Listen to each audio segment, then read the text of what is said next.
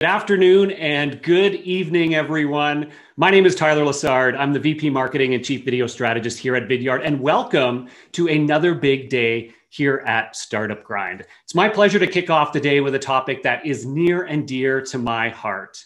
Because here at Vidyard, we are a scale-up company. We've been around for just over 10 years, and over that time, much like many of you, we've not only been building products, building our customer base, but we've been building a market. We've been building an ecosystem, and we've been investing in sales and marketing and content and thought leadership to help us grow this ecosystem around us. And like many of you, we continue to build our communities, to engage people in new ways, and to find out how to stand out from much bigger and established competitors, from legacy vendors who can't move as quickly as we do.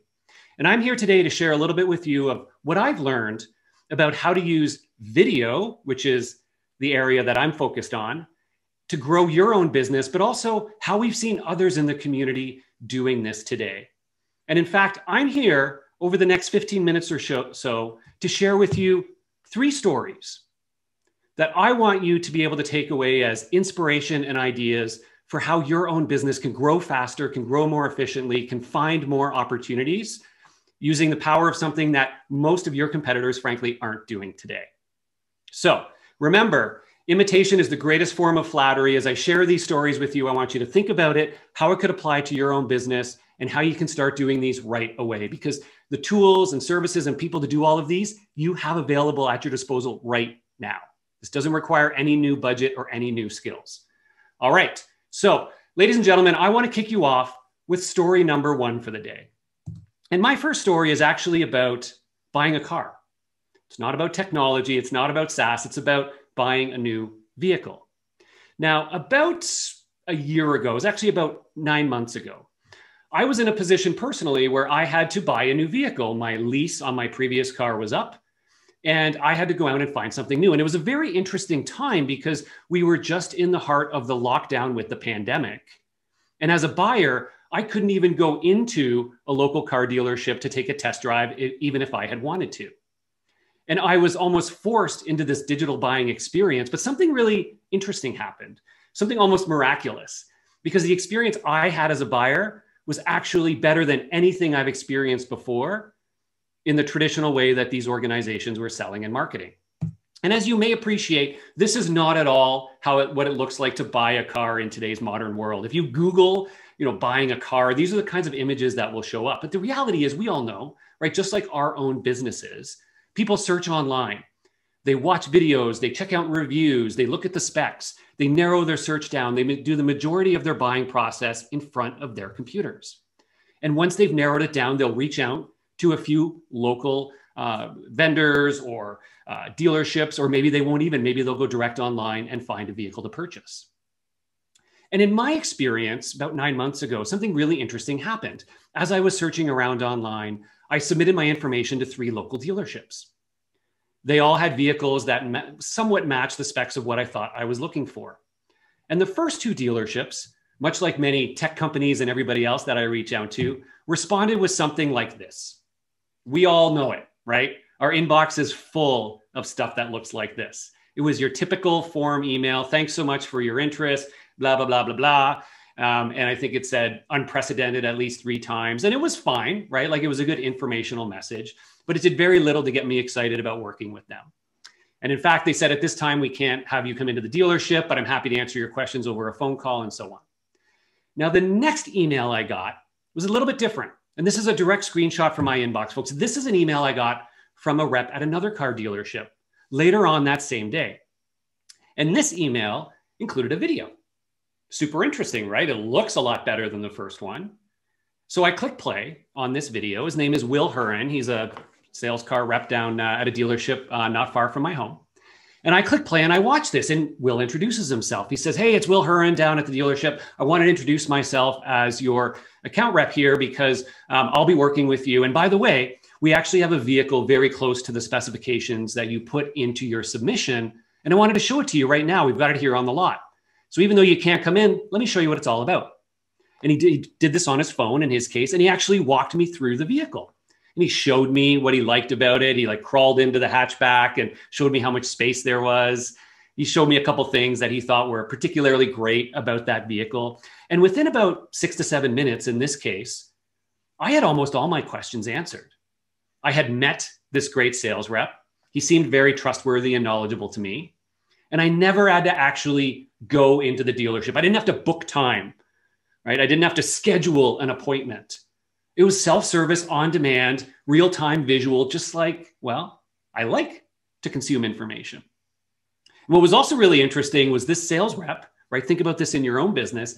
He got in front of my entire buying committee very quickly because I called in this case, it was my kids and my wife, right? They all had a stake in our vehicle. I called them and I said, hey guys, check out this. And they watched this video and they saw the vehicle and all these things. And by the end of it, of course, the kids are like, that's great, let's get it. When do we get it? And it was a really interesting experience. So what I want to emphasize here is this power of putting control actually back into your buyer's hands, using tools like video to introduce yourself, to share information, and stop forcing them to do things they may not want to do, like have to book a meeting or schedule a call. Now, this isn't something that, of course, just car dealerships are doing. In fact, I don't think many of them are actually doing this. I thought this was a pretty unique case. But in the world of startups, in the world of tech, across all different industries, this is now happening. And I encourage you, whether you're a startup, an organization working with startups, however it is you fit into the ecosystem, is I want you to think about this as the new way for reaching out to prospects, as a way to stand out from those bigger competitors. Because I'm telling you, this stuff works. And in fact, it's free to do. There's tools out there, including Vidyard, the company I'm with, that you can sign up for, start recording and sending videos via email, via social channels and others, to deliver better messages out to your prospects and customers.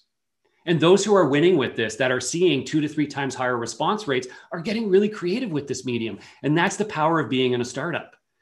Because large enterprise organizations that try to do this, they often struggle because they're trying to figure out, well, how do we get the brand right and all these things? Meanwhile, scrappy startups have sales reps that are just running and gunning. They're going, great, hit record. I'm going to get creative. I'm going to deliver my message. I'm going to send my prospect a video rather than just that email, as a way to go outbound, as a way to respond to an inbound inquiry, or whatever it happens to be. So I'm telling you, this stuff works and it's so easy to do, but most sales teams haven't figured it out yet. So this is a competitive advantage for you right now in the market. And it not only helps you be a better sales team because of your ability to deliver your messages visually and more personally, but it's actually more effective and more valuable for your prospects and buyers. And I promise you, if you do this right, they will thank you and they'll say, wow, I can't, this was really great. Thank you so much for explaining it that way, for introducing yourself. It's not something your competitors are doing. It happens all the time. All right, so that's a quick moment of inspiration for you. I've got resources at the end to know how you can go and start doing this today in your own team. But it works, give it a shot. All right, folks, story number 2 is a story I like to call Talk to Sales. It's actually a button. And I want to ask all of you out there as startups, when somebody is learning a little bit about your business and they're going to your website, because you know that is your center of gravity online, right? You've done all this work to start to get engagement out there. Maybe you've got an inbound strategy kicking in, you're bringing people in. What do they tend to see when they're on your website? Now, most tech companies today, talk to sales, book a meeting, schedule time are their main calls to action. But let me ask you a question. This is the interactive part of the session here. Drop your notes in the comment. I'd love to hear what you have to say. If you put yourself in the shoes of a prospect, if you were on a company's website to learn about them, or if you were on your own website to learn about your business and you were a prospect, let me ask you this. Which of these 3 calls to action would you be most likely to engage with? Talk to sales, book a demo, or watch a demo? Now, when I ask folks this, and I have a room full of, real audience, I see hands fly up when I say, watch a demo, right? And usually there's a few people that are like, yeah, I like to talk to sales. I like somebody to explain things to me. And at some point, yes, your prospects, you need to get them to talk to your sales team. But if the experience that you would prefer on your website would be to actually see it in action, then I promise you that would be the same response that your buyers have. And many of us are missing opportunities to show rather than just tell what we can offer, and to meet buyers today where they want to be met, which is just like in that example with the car dealership.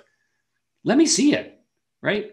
Show me, don't just tell me. Let me learn on my own time without having to fill in that dreaded form to book time with a sales rep and get on a call, because most people don't want to buy like that anymore. But many of us are stuck in that old way of doing things. I want to give you a quick example of somebody who's doing this incredibly well. And this is something you can go check out yourself, try it, and replicate this kind of experience. Marketo, right? And now, granted, a bigger company than many of you out there. Marketo is a marketing tech company that provides a variety of solutions around marketing automation, email marketing, and so on. Now, if you look at their website, you can go to it, open up another tab, go to marketo.com. I'll highlight what's really interesting is that you'll see their main calls to action are all view a product tour or watch a demo. They don't even have talk to sales or book a meeting on here. Now, why are they doing this? Well, they found that by swapping it to view a product tour, they've increased their website conversion rate by over 1,000%. It's ridiculous, but it makes sense, right? Because people are like, of course I want to watch a product tour. Like, yeah, I'm here to learn. This sounds great. I don't have to talk to a rep. Now, once you're in there, they have their interactive tour overview, which is about 4 minutes. And then they have deep dive videos. This is like the tech version of Netflix here, folks. They've got 9 different demo videos that are real demos. They're not just mock-ups and, B-roll footage. They're actually like screen share style videos walking you through how their products work. Now, what's brilliant about this is as a buyer, right, this is a really great experience. Again, I can self-serve, I can learn what I want to learn. But as a marketing and sales team, what's really interesting is if you've got things set up correctly, you can be tracking behind the scenes. So they actually have a form that you have to fill out to get in here. And they actually see very high conversion on that. And once you're here, they're tracking which videos are you watching? How long are you engaging? And based on that, they will drive those leads over to their sales team. They also have a button in here that, of course, now says book a custom demo with sales. But this has become one of their top pipeline generators because they're giving their prospects what they want. And it's very efficient because now they don't have to hire more sales reps just because more people are clicking the talk to sales button. They're actually focusing their time on those who are engaging. And they found they can convert their qualified people faster because they let them binge on this content. They see what they're doing behind the scenes, and then they focus their sales team on those that are actively engaging. Right? Super smart, super simple. But again, most companies aren't doing this, big or small. And I encourage you to think about something like this, especially if you've got a product that people don't necessarily just get, and you have to explain lots of different ideas or show it where seeing is believing. All right, we're good. Watch a demo. Okay.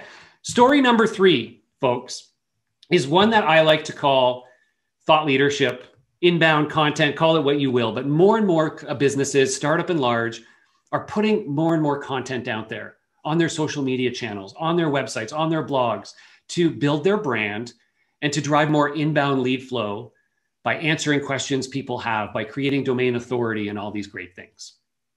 Now, in today's world, again, the question for all of you to ponder is, as you're learning about a topic, what kind of media formats do you prefer to engage with?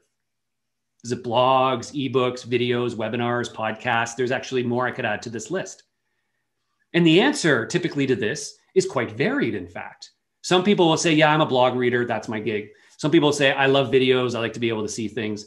Others will say I'm a podcast junkie, right? But most people will actually say, I like mixed medium. I like to be able to read things, then I like to be able to see them, and I like to be able to listen to them in the background. And modern content strategies need to evolve to embrace these different ideas. And one of my favorite examples is the godfathers of inbound themselves, HubSpot, who has invested in incredible video content. Now, again, granted, they have a bigger team, bigger budgets than most of you out there. But the reality is the majority of the content they're creating, we can all create. It's shot with an individual person in front of a background. Sometimes they've got some basic graphics in front of them, but they're educational, helpful videos. They get their real people out there on camera, and they help them build their brand in different ways. And this, again, for a startup, is an opportunity for you to get scrappy because larger organizations still struggle with how their brand evolves to incorporate this kind of video content. They still worry about what if one of my employees leaves and they're in one of my old videos, right? But as a modern startup, as a tech company, if you are, this is an opportunity for you to put yourselves out there, to build thought leadership, to earn trust in the market, and to ultimately bring people into your story in new and creative ways. You can check out HubSpot's website, their YouTube channel. There's so much out there, you get it. But most companies aren't investing in it and saying, this is a core part of how we message. But in today's world, this can absolutely be a differentiator for you. So I wanted to close here with some follow-on items. If what I've talked about here piques your interest, if you're nodding your head and saying, of course, my sales reps should be sending videos instead of same old emails. Of course, we should be doing more with video on our websites to offer on-demand demos and track who's viewing. And of course, we should be investing in more video for inbound. But how the heck do we do it? Then I encourage you to check out some of these resources on here. You can go to our website at Vidyard. We publish a heckle of a lot of content ourselves to help you learn about video for marketing, for sales, video production, getting started. So lots of great resources there that are all free and ungated to access. You can get going with a tool like Vidyard for your sales reps who want to be able to record and send custom videos. Just sign up. Just go to vidyard.com/free and sign up. And finally, feel free to connect with myself on LinkedIn. If you have any questions about what you heard here, if you'd like more advice on how to stand out with video in today's world, or how to get going with any of these tools and ideas. So with that, I hope you have an incredible day here at Startup Grind. Thank you so much for tuning in, and all the best in your marketing and sales and business growth efforts. Thanks, everyone.